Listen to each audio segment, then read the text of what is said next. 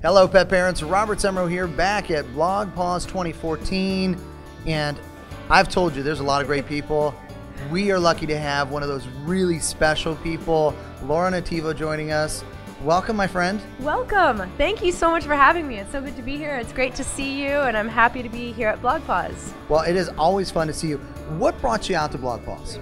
Preston Casanova and Delilah Jane thought it would be so much fun to take a road trip together and come out to meet some of our favorite people in the pet blogging world. So we're excited. There's so many great animals here, not just dogs. We've got capybaras, bunnies, ferrets. So this is just a community of animal lovers, and we're really grateful to be a part of it. How does social media play a role in all the different things that you do? I think social media is interesting. It's a blessing and a curse. I love it because it's really great to get onto Instagram or Facebook and connect with your audience and your friends and family and kind of let them know what you're up to and see what everyone else is up to. I love it for that reason. I also think in our modern society, we spend so much time taking selfies and pictures of every moment, and then we're like on our phones the whole time. So I think that we've got to find a nice balance where we capture beautiful memories and we share them, but we also have a healthy balance of not having our phones out with us all the time.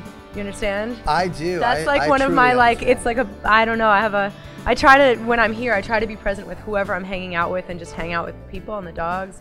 Well, and you have so many wonderful things going on. This is a great way for all of us Nativo fans to stay in touch with what you're doing. But we got you on camera. Let's ask you, what have you been up to? What exciting things do you have coming up? I'm having so much fun. I've been on a TV show called Home and Family, which is on the Hallmark channel. We're on season 2, and we just found out we got picked up for season 3, which is excited. We got nominated for an Emmy. And I'm working on the show as their pet expert and dog trainer, promoting positive reinforcement training and all things pet parenting. So it's a really great platform to educate and hopefully inspire people at home. You get a chance to do a lot of different things within the pet world.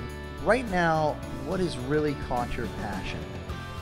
Oh my gosh, I have so many passions. You know, positive reinforcement training is one thing, but also I think getting good dogs out there to make a difference, to inspire people to spend more time bonding with their dogs, training their dogs, that has led me to get involved with PJAC, the Pet Industry Joint Advisory Council, in a movement called the Pets on Trains Act. We're hoping to make the world a more pet-friendly place.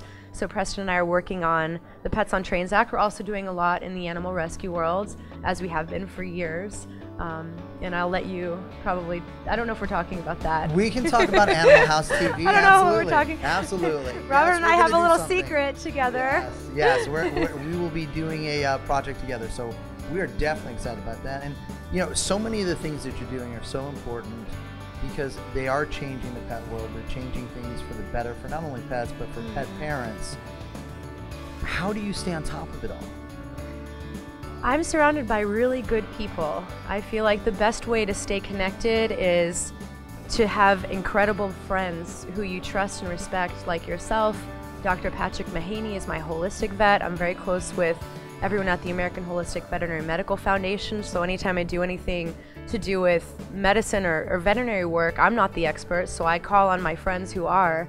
Same thing in the animal training world. I'm very close with Terry Ryan, Robin Bennett, who's here. So I try to surround myself with people who are much smarter than me, so that way any information that I share with my audience really comes from people who have been doing this for far longer than I have. And I take it as my responsibility to connect everyone at home who might be tuning into my show or listening on Facebook with the people who have been doing this for decades, and I really respect them. Well, it's always a lot of fun to see you and just your whole entourage. It's constantly growing and entertaining, so we always love that. But you know what? Thank you so much. It is always a highlight for everybody to have you at these different events, and thank you for being here at BlogPaws 2014. We really appreciate it. Thank you so much. Thanks for having Preston and I and supporting us and giving us an opportunity to connect with all of our friends at home. So we love you guys. Stay in touch.